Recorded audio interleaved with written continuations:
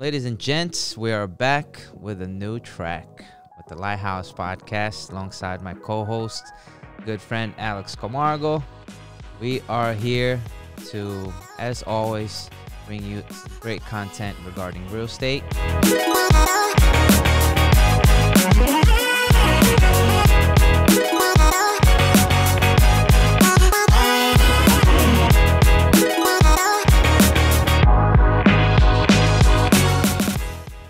I want to dive right into it, talk about real estate and what's going on, current matters, right? What's your opinion with, let's start with the question that will not silent itself, which is rates rising up, back on the street. What do you think it's doing to the market now? Are we still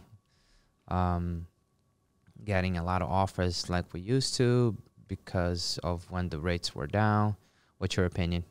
Well, I think that, so the fact here is rates jumped from about 3.25, 3.5, about 4 or 5 months ago to now a 5, 5.25. 5.25, right? Yeah. I mean, it's to quite a few people. That's been a 2% jump. Yeah. You'll want to. And before, I'm sorry to cut you off on that, but before you jump into what this will imply, on a $400,000 home, 30-year mortgage, 2 points, what's the difference? Like, if someone, like, what were they paying 3 months ago, and what would they be paying now with that 2-point difference? That's a good question. Those are some good numbers. So on a $400,000 loan, if you took, I have to do this live, if you took a loan at 3.25%, this doesn't include your taxes or insurance, 3.25% on $400,000, you're looking at a monthly payment of about $1,740, and you're looking at a total interest on that of $226,000 at the end if you wait, all 30 years to pay for it. Now let's screenshot this, and we can put this on the screen as well. Now, when you switch this to a 5.25%, 2% will bring you to a $2,200 payment a month. So it's $500 difference. $500 difference. Total interest on this is $395 from the $220. Wow. So almost not quite there, but it's a significant amount. Yeah. Over $150,000 more. Yep. Right? From 3 months. So what this is doing is the person who could afford $500,000 before with an interest rate of 3.25 can only afford a 420 now, 430. So this has taken away a lot of their affordability, which in turn puts them in competition with no longer the $500,000 buyers, but now the $400,000 buyers, which when you look at affordability in general, right, you're looking at the person who makes $60,000 a year, no debt, they can afford about $320. And then they get together, they get married, or they buy a house as partners. And now you have two incomes, maybe $120,000, $130,000, but you also have some student loans and some car payments, whatever. So, before they would be able to afford your $500, now they can only afford $420, $430. This has been such a common scene because of most people's average paycheck, right? A lot of the people that we know are making $40,000, $50,000, $60,000 a year. So houses have surpassed the average person's income to the point where, like in a lot of the towns, some of the towns where we live in, a lot of the towns where we work in, the average person can no longer buy a house because there's no homes in their price range. So now they have to resort to condo or townhouse if possible. So it's been tight to a lot of people, and unfortunately, I don't think that that's going to change anytime soon. Which is one of the, probably the most common question that we get all the time is real estate going to crash? What do you think? Yeah, if it's going to crash, if rates are going to keep going up, and don't quote me on this, but I overheard that they were gonna raise interest rates twice. Two more meetings. This year. So what are we gonna go into the sixes or whatever the case may be, and it's funny that you saying into the sixes and I can already see some of our viewers. I can hear them through the camera saying, "But I paid 18% back in 1970 something or 80 something." Right. But 18% of an $80,000 loan doesn't mean a lot of money. 7% of $400,000 or $500,000, it's a big chunk of money. I mean, 7% of $500,000, you're probably paying that house over maybe 3 times by the time you're done in 30 years. So there's different ways of looking at it then, like, 'cause those people that will say, I was actually having this conversation with a friend of mine not too long ago, and he said that historically, rates has been always good in the 5s and the 6s. This was when people were happy the most. We're looking at like the 80s and the 90s, and even one of our agents, Steve, was talking to us about this the other day, and he's like, "Oh, I remember when my parents purchased their house, and they paid 15%, and I have no idea how much the house was worth then, but it's what you just said. I never thought about it. I never thought about that before. Houses were cheaper back then, right? So I don't know. I feel like going back a little bit to what you were saying. I feel like the people who are getting hit the most with rates rising now are the first-time home buyers that are coming up with 3% down or 3.5% down. Now, what you're saying is that they all have to go back to their lender for a new pre-approval because they can no longer buy what they could buy 3 months ago. Yeah, it's especially the people using the 3.5% program, for instance, or an FHA program, because there's been so many offers on homes. Sellers have a tendency of taking either the cash offers or the conventional with 20% or more down payment.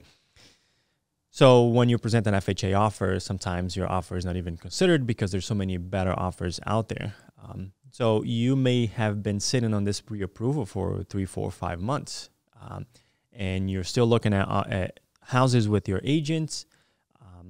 And at one point in time, you're like, all right, this house fits my budget. Let's go put an offer on it. And sometimes if you don't get a fresh pre-approval, you may be in for a surprise because with rates jumping this much, whatever you qualified for is no longer there.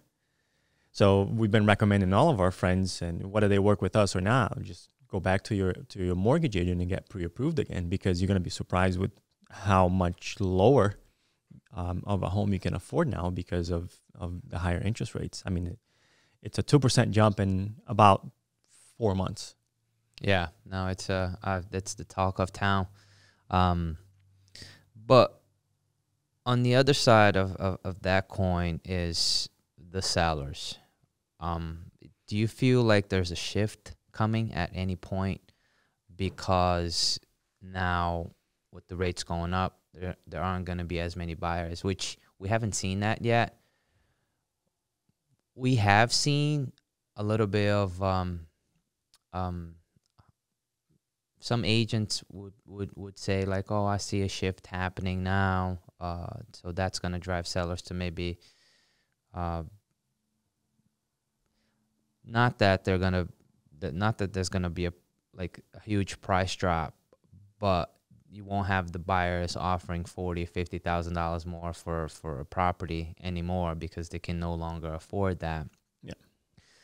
So the shift, I heard on an Instagram account from a local agent here. The guy's actually, he sells a lot. And so I always listen to his what he has to say about the market, and he feels like there's a shift coming, and he started to see that already on some occasions where there was 10 offers, now there's 3 offers, there's 4 offers, and you and I were talking about this before we started, and then you're like, oh, I don't know about that, because one of our own agents just put an offer at a slower market right? A couple of days ago, and there was 36 offers. His offer was what, $50,000 more than asking price, and he didn't even make top 10 out of those offers. And he had a good offer, 20% down and conventional loan. So it's hard to say when that shift is going to be here. If what's going to happen to the sellers, if they're going to have to work with buyers a little bit more because of the rates. Yeah, I think in our area, the greater Danbury market, it's hard to. I don't think we're gonna feel that shift for a while longer, because you take Danbury, for instance, is right with whatever, almost 90,000 people here, and then you have all the other smaller towns, Brookfield, Bethel, New Milford, with 20, 30, 50,000 people living in there. On a regular year, we used to get about 3,000 people from New York moving into this area, not only into Danbury, but into this whole area. And then you take COVID, which accelerated that process, and all of a sudden, 40,000 people came here. If you take 40,000 people out of 8 million people in New York, it's nothing. It's a drop in a bucket. But when you put 40,000 people in this area coming from, let's say from New York or from whatever other states, New Jersey, all almost at once in a short period of 2 years, then you cause even more inflated numbers here than you would cause in some other parts of the state. Historically, Danbury has had a good track record of recovering from the crash. It was one of the first cities in the state that recovered from the crash in 2008. And a lot of it is because of our close proximity to New York, and slowly New Yorkers move here and they commute to the city and all that. But when you have all of that happening all at once, then you cause this. So are we going to see a market shift? I don't think. I think sellers would need to feel the pain of not getting offers on properties for a few months before buyers could actually find out that they can put lower offers, or they don't have to go as high. So on a traditional property that we put out there representing the seller, so when a listing goes out there, we may have 10, 15 offers. Let's say if it's a $400,000 listing, right, and it's priced right, we may have 10 offers that are in the 420, 450 price range, and then we're going to have those 3 or 4 offers that may be $75,000 over asking price. I think eventually those will calm down a little bit. Those are going to, because those buyers may not perceive this as a great thing. Those buyers may be fearing what could happen in the future, and they no longer want to put an offer that's so much higher. So I think the opportunities to the seller, for the sellers to make good money on their homes, are slowly coming to an end now. They're still going to make, actually, an opportunity for the seller to make great money on their home is finally coming to an end now. They're still going to make good money because there's still more New Yorkers coming here. There's still more people from New Jersey coming here. And the comps around the area is like everything that's been selling, right? Correct. But then little by little, we're going to start seeing more consistent offers on homes. A home is priced right, goes out there, maybe only $20,000 to $30,000 offers on those homes now, as opposed to the 50 or 75. A couple of months back, we put an offer on a property in Danbury. It was $425. I thought it was underpriced, so my client wanted to put $450, and I said $450 is not going to make it. Like, let's forget about what it's selling for. Let's figure out its true value. And I thought it was going to be over $450 any time of day. It had a nice swimming pool. If you had to build that pool today, you'd probably spend about $80,000. So he went to the edge of his affordability, which was about $460,000, and we put that offer. And I think that home is going to close for about $525. And there were 50-something offers on that home. 50-something offers? Yeah. Wow. That just goes to show that, and you talk about this all the time, if you have a client for that particular criteria for that home, now when you're going to put an offer at another home, there's 55 other people is tight. looking for the same property. Yeah. That's crazy. Yeah, I mean, it's just like I feel like as much as we can kind of like see like which direction is going and whatnot, but like I feel like at the end of the day, only time will tell, right? It's super hard to predict in our market because take let's say $500,000 home, for instance. Most people with an average pay of $50,000-$60,000. So put two people together, a couple. Now you can make that $120,000 a year minus all the expenses. They qualify for that $500,000 home. Their competition is somebody coming from New York or New Jersey, or maybe a different state. And for you to live in the city, if you're not making $200,000-$300,000 a year, you're almost starving. So you make the money. Yeah. You're looking to get out of the city now. You've been trying to get out for a while. You've made the executive decision, or maybe your company allows you to work remotely now. You're coming here, that person will be coming here, put in an offer on a $500,000 home. They're not comping out this $500,000 home with other comparables from our market. They're looking at what they have back in Brooklyn or Queens or Manhattan.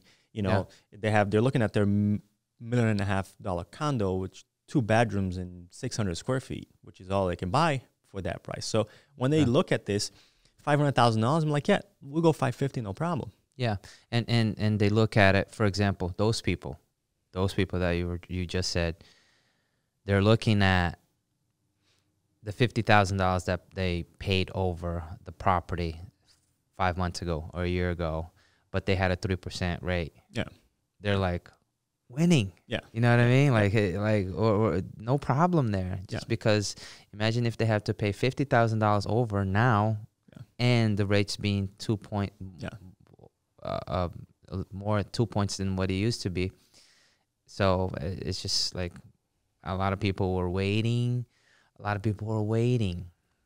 Oh, the market's going to crash and I'm going to be able to buy a property with the 3%. All I can think of is a skeleton with, a little sign waiting for me to buy a property when the market crashes. Yes. And now they're like, whoa, prices didn't drop, but rates are up now. So, and it comes also the fact of, I'm sure that sellers are starting to look at this. Okay, like maybe I don't want to miss the window of selling. But then again, they've run into the problem now that they have to buy. Prices did not drop. And now wherever they're going to buy, if they don't have sufficient funds to buy that house cash, now they're going to get into a higher rate. Yeah. So it's we keep talking to people and see if we can get, more homes on the market, just so we can help create more inventory in the market. But it's a hard place for a seller too, because where are you going to go? Yeah. You're going to sell your place, and then what?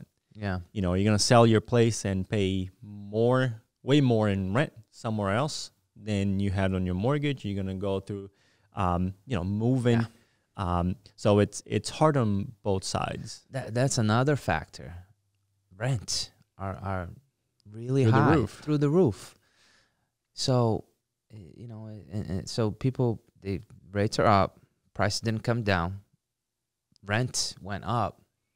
Whoever was waiting is totally out of luck at this point. It's a historical problem, right? In 2010, 11, 12, 13, 14, 15, we did not build enough homes to support the population growth that we're having now, 10, 15 years later. Nor did we build enough homes to support the biggest generation of buyers, which is the millennials, because the average buyer today is 33. The average buyer used to be 25, not 2 generations ago. Right. So in the early 2000s, millennials were still, high school, college. They couldn't buy at that time. They couldn't really buy as soon as they got out of college because, high cost of student loans and all of that. But then you fast forward to now they can buy. This is the biggest pool of buyers ever. And we don't have enough new constructions to support all of that. But of course, the cost of new construction is through the roof right now because of supply and demand and lumber and all of that because of what COVID created.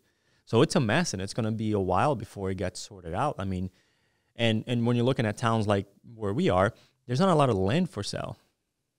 So eventually this is going to drive people further inland. You know, maybe it's going to drive a lot of people to the Midwest, you know. So if you're a big company right now, it may pay to go where there's plenty of land and you can start from a small town and make that small town, you know, bigger, just so the cost of living could still be accessible to most people. Because right now, I mean, the cost of living here is through the roof because everything got super expensive.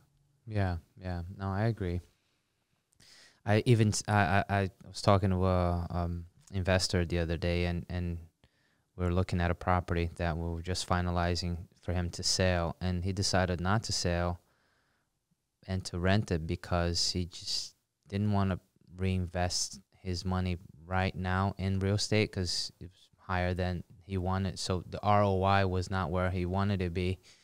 He just didn't have a place to put his money. So he wanted to stay with the property. So there's so many different factors of what's going on now.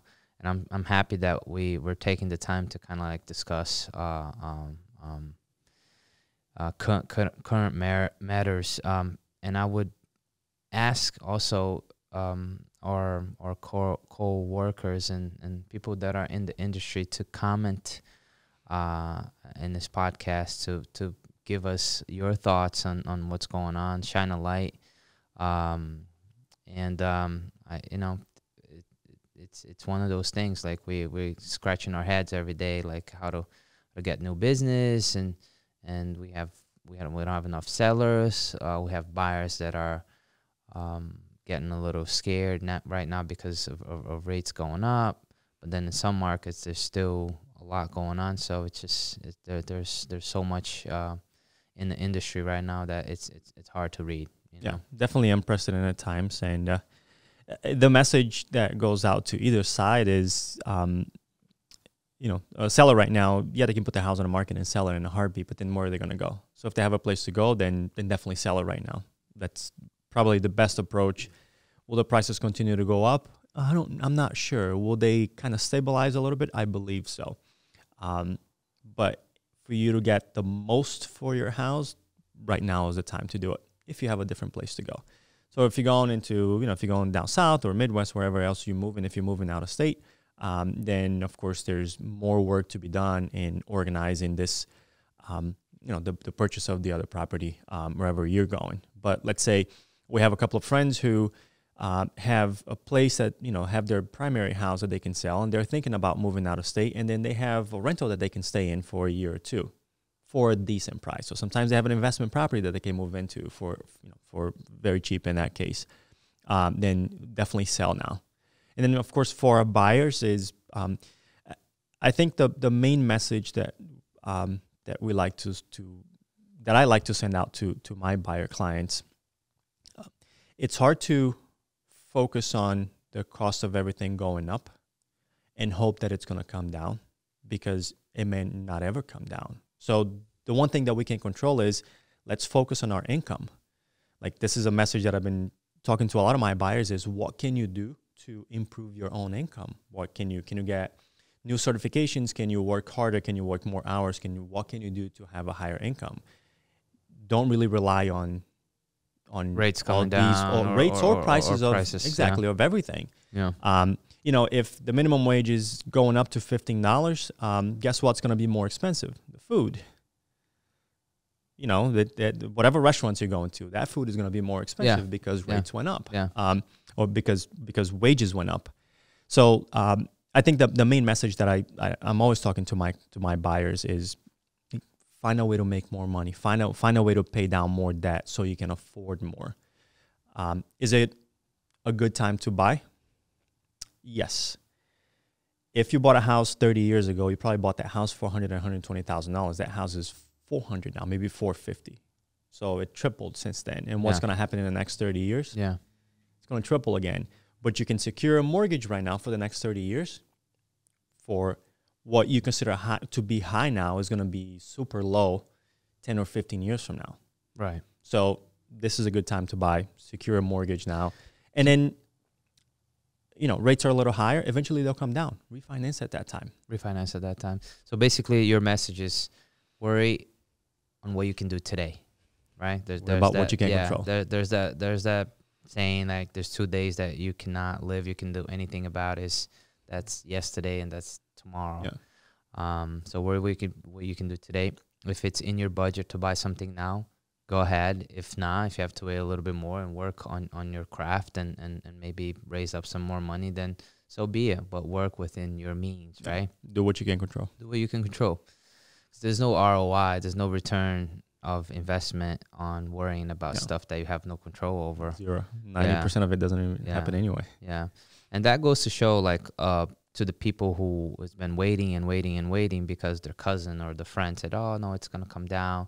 Oh, the prices are going to come down. It's their train. It's like the 2008. And now, like, look what happened. You know what I mean? So, but, hey, thank you for this. I'm sure that if we keep talking about this, we can be here for a couple hours of everything that's going on with us, with the Lighthouse team here.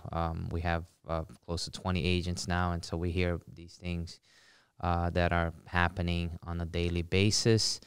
And for those of you, our audience out there, don't forget to like, to subscribe, to share this information. We take our most valuable asset, which is our time, to create some great content worth millions of dollars, and we're giving to you for free. You can subscribe for $39.99 a month. Yeah, exactly. And like I said, I want to extend that invitation again to the people in the industry to comment and to let us know what your thoughts are. We don't know everything. We are always learning, and we would love to hear what your guys' experiences are and what you're going through. And we'll see you guys next time with the Lighthouse podcast. Take care.